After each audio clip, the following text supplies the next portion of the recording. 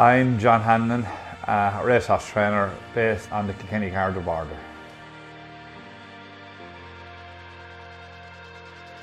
We started and all we had was a cattle shed, and we turned that into stables, and then we got a few nice horses.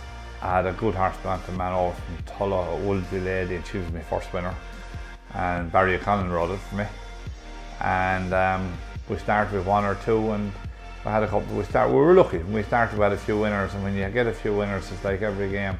When your name is out there and you have winners, people want you.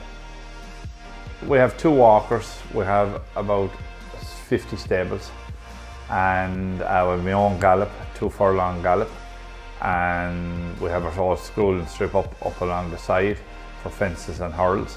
And then I'm very, very lucky to be beside Dunninga Gallop, because Dunninga Gallop is only down the road. We hack the horses down the road to Dunninga, and we have all the use of that schooling ground.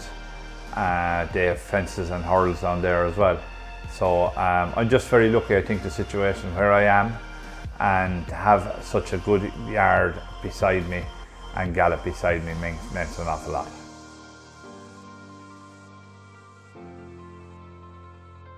I buy a lot of horses and sell a lot of horses. We have different syndicates that, and since Sky has won for me, Dubai's in Dubai and Abu Dhabi are after buying a few more horses with me, and we have more syndicates from Dublin. A lot of nice people from come down here. They like coming down for the trip down on a Saturday morning, see their horse work out and get a cup of tea and go home. And I think it's important for owners that they can go into a yard and see their horse work at any stage.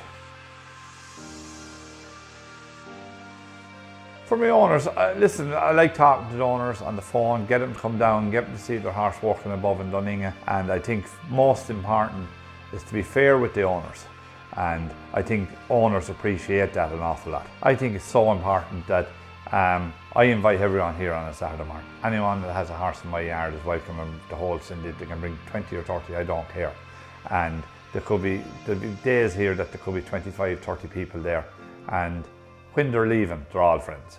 And bring them in, give them a cup of tea and a bit of banter.